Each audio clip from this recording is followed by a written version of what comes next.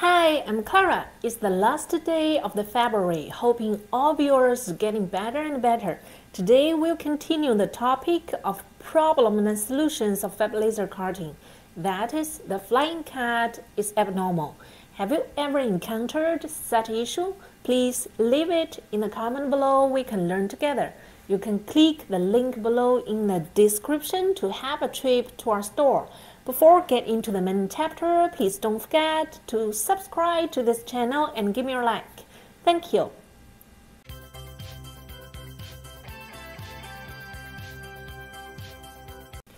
If our fab laser cutting machine can operate normally, but when we use flying cutting, any of the following situations will occur. We need to stop the operation, check and adjust the machine. First, laser beam leakage occurs during idling. We have an image here to demonstrate the leakage. Usually, there are similar marking lines appearing on the idling track. Second, during the flying cutting, there is a situation of non-stop laser or no laser. As shown in the figure, non-stop laser means that cutting occurs when the cutting head is moving in space. No laser means that there is no cutting command at the place where it should be cut.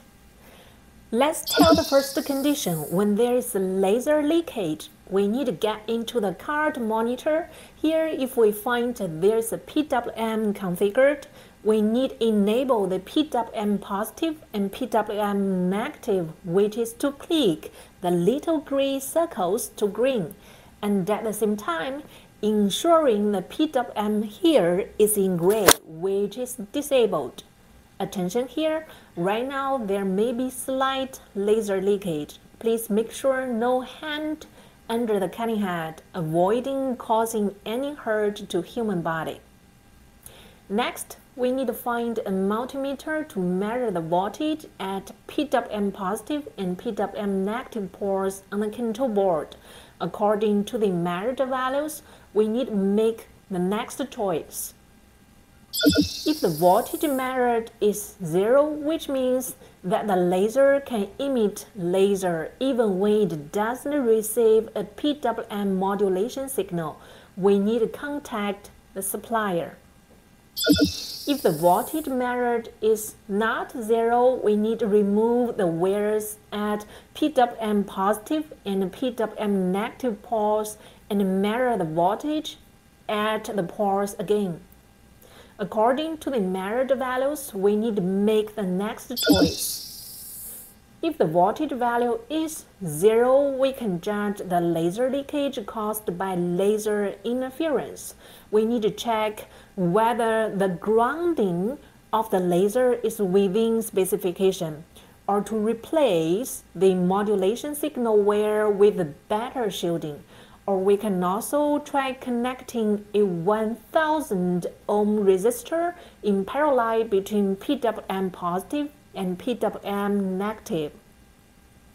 If the voltage measured is not 0, we need to contact the supplier. Let's turn to the second condition, which is a non-stop laser or no laser. The same, we also need to get into the card monitor, click clear here.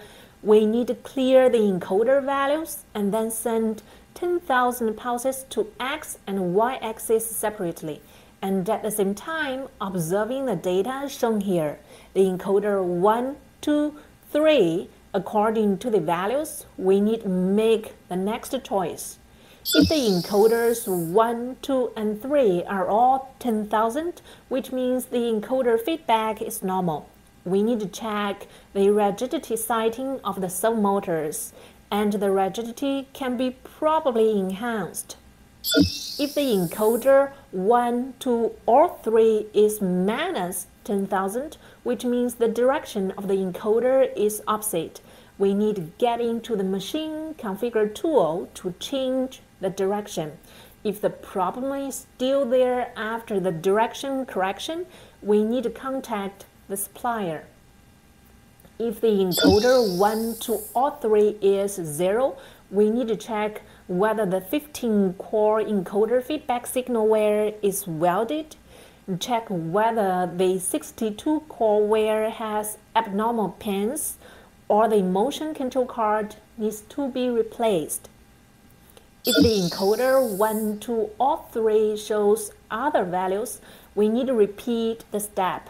Clear the encoder value and then send 10,000 pulses to X and Y axis and check whether the values are the same as the first time.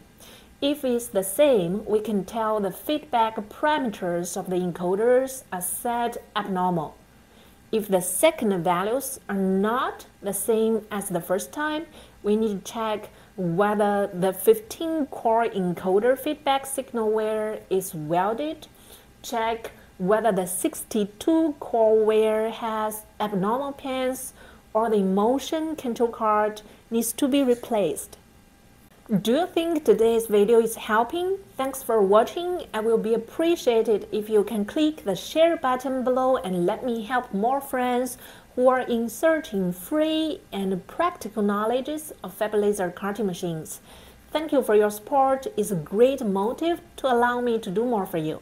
Please don't forget to subscribe me if you are first time here, and if you still have the time, stick around and check another video. See you next Tuesday at 8 p.m. Bye! The next step is to download the free PPS file in the description below. You can get a collection of my videos, which is easy to locate the video you want.